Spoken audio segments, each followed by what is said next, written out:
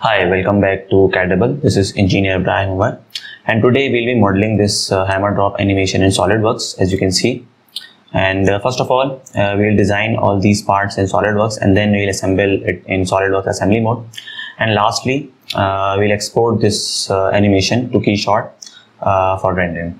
So let's stop it here, and let's go to a new and select part and select OK. So first of all, we'll model the pulley, and let's go to here, front plane, sketch, and let's make one circle here, and I'm using mmgs units.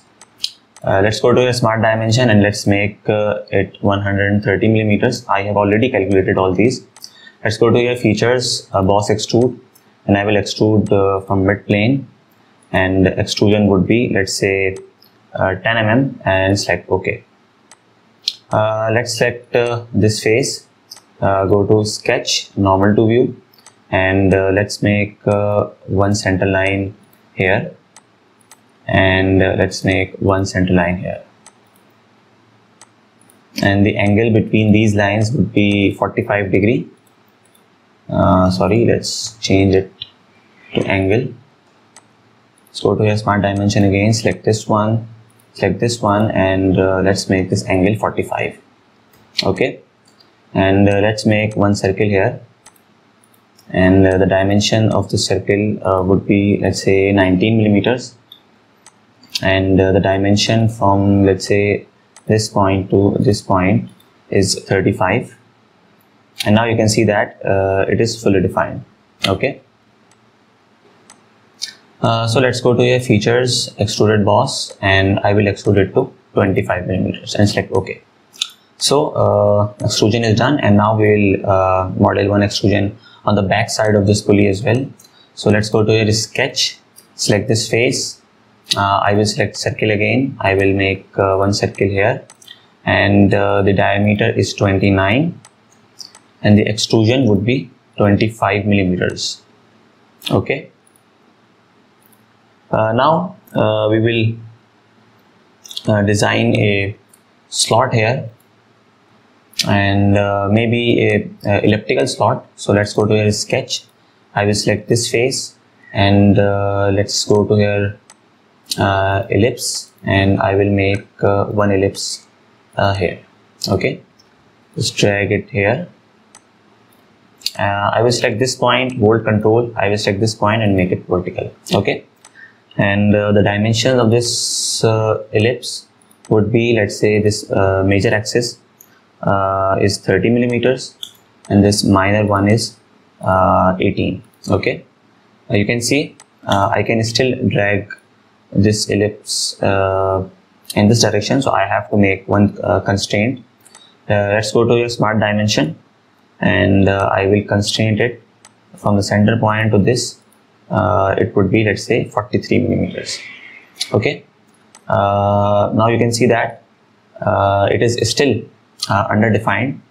So let's select this one, and make horizontal. Now you can see that this slot is fully defined, this elliptical slot is fully defined. And let's go to your features, cut extrude, and I will cut extrude it through all. So I will select through all and select OK. Now you can see that elliptical slot is done. So we need 5 patterns of this elliptical slot.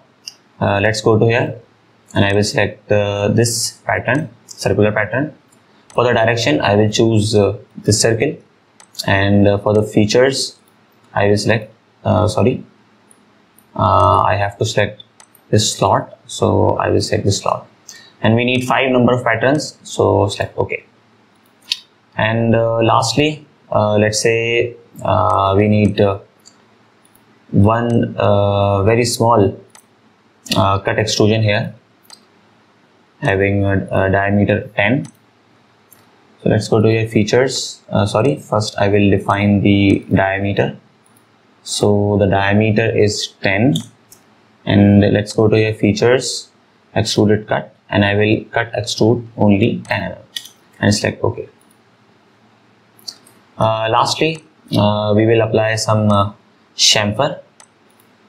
Let's go to your chamfer, and we need a chamfer of 2 mm, 45 degree. Select this one. Let's say I will clear the selection. I will select this edge, and on the back side this edge, and select OK. So pulley feature is done, and let's save this. Let's go to your save, and I will save it as pulley, and select OK. So I'll go to a new again, and this time I will be making a base part for this hammer drop animation.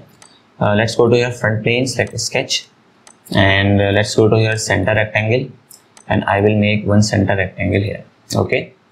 The dimensions would be let's say 200 millimeters, this vertical one, and 350 millimeters, this horizontal. Now I will go to here feature. You can see that this sketch is fully defined. I cannot drag this sketch.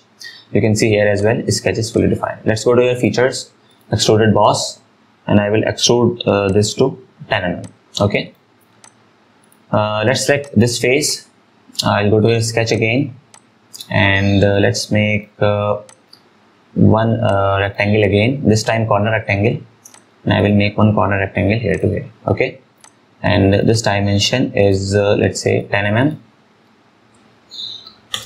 and now you can see that this rectangle is fully defined. Let's go to your features, extruded boss, and I will extrude it to 100 mm, and select OK. Now we need one cut extrusion here and one boss extrusion here. So let's go to your sketch, select this face, view normal, and I will make one circle here. And the dimensions would be, let's say, 77 millimeters in this horizontal side, and the dimension from let's say this edge to this center point of the circle is 80 millimeters. Now you can see that this sketch is still underdefined. So let's go to your smart dimension again, and this time the diameter of this circle, it would be, let's say, 30 mm, and select OK. Let's go to your features, cut extrude, and I will cut extrude through all, and select OK. Now we'll make one a boss extrusion here. Let's go to your sketch, and I will select this face, and let's make one circle here, and the dimension of the circle, it would be, let's say, 19 mm. It would be 19 mm, and the dimension from, let's say, this edge to this center point, it would be, let's say, 150 millimeters, and let's say this dimension from here to here is 60 millimeters. And now you can see that it is fully defined. Let's go to your features, extruded boss, and I will extrude it to let's say 35 millimeters, and select OK. Let's say we need one extrusion here. So let's go to your sketch again, select this face, select the same circle. I will make one bigger circle. Let's go to your smart dimension, and let's make it 40 mm. So, go to your features, boss extrude, and I will extrude it to let's say 19 mm, and select OK. So we are done with this base, and let's make some chamfer. Let's go to your chamfer, and I will make one chamfer of 2. Select this edge, select let's say this edge, and select OK. Let's make one chamfer on the edges of this base. So let's change this to, let's say, 10 mm, and I will select this edge, and I will select, let's say, this edge, this edge, and this edge, and this edge. and select OK. So we are done with this base, and I will save this part as base and save. Lastly, we will design hammer. So let's go to here, new, and select part and click OK. I'll go to here, front plane, select sketch, and I will make first of all a slot here, and I will make one slot here. I will make one circle here. Sorry, I will drag this. We will dimension it later. And let's make one rectangle here, and one rectangle maybe here. Okay, let's drag this. Sorry, Control Z. Let's delete this rectangle, and let's make one rectangle again, corner rectangle here to here. Okay, now we'll dimension these. So first I will select this line, I will select this line, and I will select this line and make them symmetric. Okay, similarly select this line, hold shift, select this line and make them symmetric. Okay, now we will dimension these. Let's say the dimension of this circle is 19. It would be 20 because the previous one that was 19, so it would be 20. And let's say this slot width is 20 mm, and the dimension from, let's say, this edge to this circle is 30, and the dimension from, let's say, this point to this edge it would be, let's say, 70. And select this line and make them collinear. Okay, also this one is 150 millimeters and this one is, let's say, 90 millimeters. Okay, let's drag this to here. Now let's say the dimension from this to this is 450, and the length of the slot from this center to this center, it would be 250 millimeters, and the width of this is, let's say, 35 millimeters. Now you can see that still it is underdefined, and I will select this one, I will select this one and make them horizontal. Now you can see that it is fully defined. We will extrude it in two portions because this width is different from this width. So I will exit this sketch, I will go to here, extrude, and I will extrude, first I will extrude this portion, and I will extrude it from the mid plane, and this extrusion would be 15 mm, so I will change it to 15 from 10 and select OK. Similarly, I will go to here, extrude again.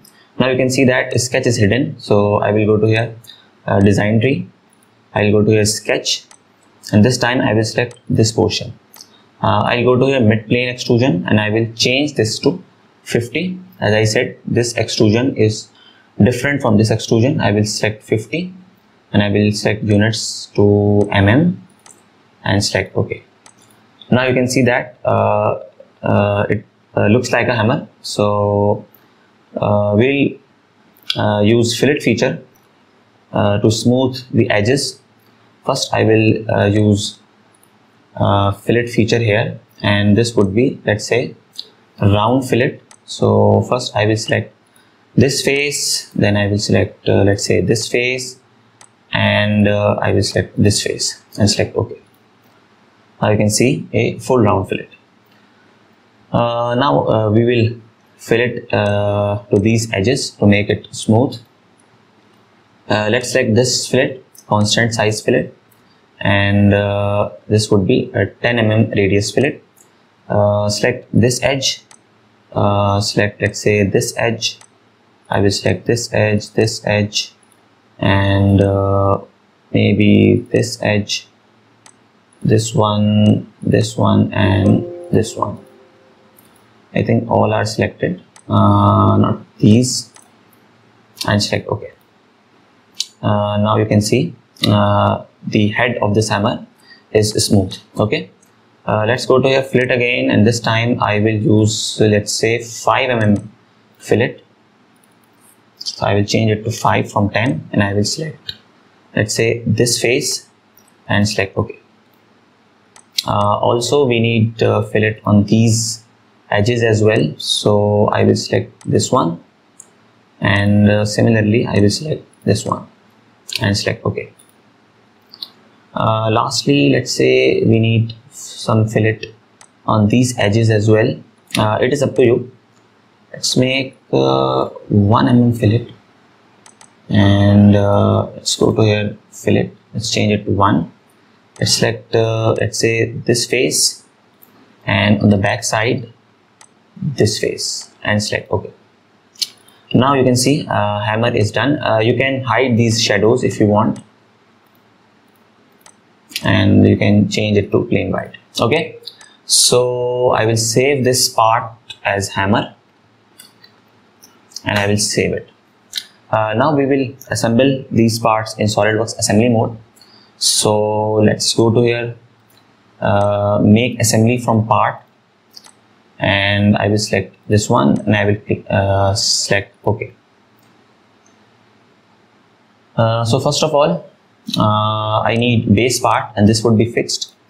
I will drag this to here, or I will select shift, select all these, and select OK. So all these parts are inserted in SolidWorks assembly mode. First I will change background, and now you can see that this part is fixed by default, and actually we want this part to be fixed, so I will not change this. Okay, so first of all I will select this face, and I will select, let's say, this face, and I will make them concentric. Okay, I will drag this to maybe here, and okay, let's drag this hammer to somewhere here. Now I will make one distance mate here. So let's select this face, and let's select this face, and I'll go to here, mate, and let's select this option, distance, and I will change this distance to, let's say, 5 mm, and you can see from top view, let's go to the top view, and now you can see that this distance is 5 mm. Let's change it to maybe 10 so you can visualize it. It is 10, and I will change it to 5 and select OK. Now select this this face, and select, let's say, this face, and select concentric. Similarly, I will make one distance mate here as well. Let's go to your first top view, and select this face, select this face, and I'll go to your mate, and by default it is coincident mate, but we don't want coincident mate here, and let's go to your distance, and I will change this distance to, let's say, 20 mm. Okay, you can see in top view, you can see that these will not collide while motion, so 20 mm would be fine. Let's select OK. Now you can see that we are almost done with mates, and we have to match this hammer with this pulley. You can see that I can drag this hammer, and you can see that I can separately rotate this pulley, and I can separately rotate this hammer, but we want all these hammer and pulley to be sync. So let's go to here, mate, and this time I will be using slot mate here. I will search for mechanical mates, and under mechanical mates you will find this option, slot. So let's first select this slot, and then I will select this one, and now you can see that these two are mated. Select OK, and now I think it should perform the desired motion. So I will drag this, and now you can see that this drop hammer animation is working very fine. Let's go to your appearance.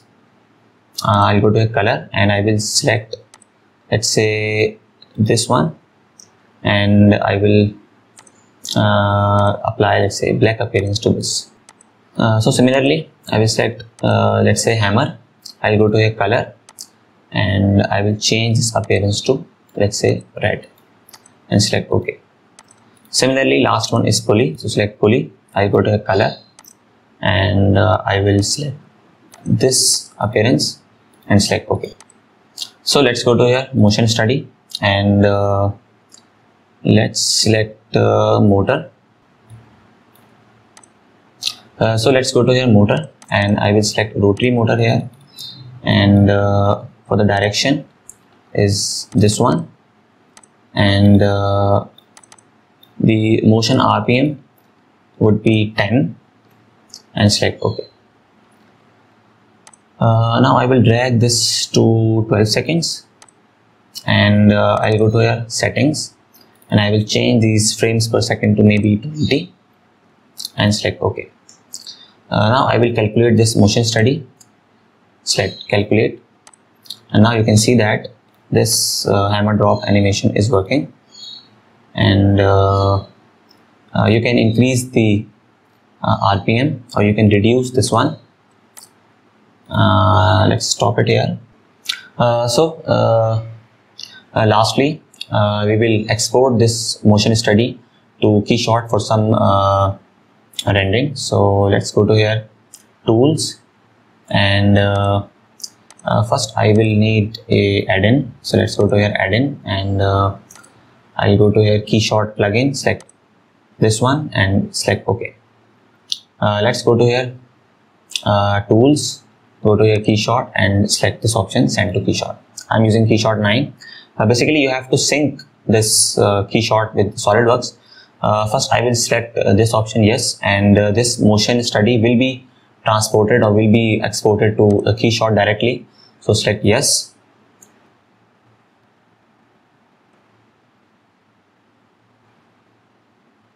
Just cancel this one. And now you can see your motion study. Okay, just cancel this one. First, I will adjust this. So now you can see that this animation is transported to Keyshot. So let's go to your animation, and I will reduce this FPS to maybe 12, and I will select this option, play. Now you can see that this animation is directly transported from Solidworks to Keyshot. I will pause it. Pause here. I will cancel this one. I will cancel this one. First, I will apply material. Let's go to your library, and I will search material. So let's search it. Paint, and I think this one for hammer. So I will drag and drop, and this one for pulley, and for the base, I will, let's say, search for hard shiny plastic, and I will drag and drop this one to here. So materials are applied, and I will change this, and first I will hide this ground shadows, and I will select this option, color, white color, and now I can render this animation in Keyshot. So let's change this perspective to maybe somewhere around 114 or maybe 111, and just right click and move model, and I will select snap to ground, select OK, and select center and fit models. Okay, let's go to your render, and you can change your resolution size here. let's say I need 1280 by 720, so I will select this one. This aspect ratio is locked, so first you have to unlock these, and now I'll go to here image, and I will change this resolution option to 1280 by 720. Let's go to here render, and you can change these options. Let's say samples are 256, which are very high, and let's change it to maybe 64. And it basically it all depends on your hardware, and if you have a powerful system, so you can use maybe 256. Let's go to your output, and I will change this to 300. 10,000 are very high. We'll change it to 300, and now you can see that this aspect ratio is changed. You can rename this rendering, so let's change it to hammer drop animation. You have to change this rendering from still image to animation, otherwise only this preview will be rendered. So let's change it to animation, and video output, and frame the output, and select render. And now your animation will be rendered. You can see animations frame here, and you can see your samples here. So that's it for today's tutorial. I hope you have learned something new. I hope you like it. And if you have any questions, any queries related to this tutorial or any other tutorial in my list, you can ask in comment section. Thanks for watching, and please subscribe to our channel for more informative and interesting projects. Thank you.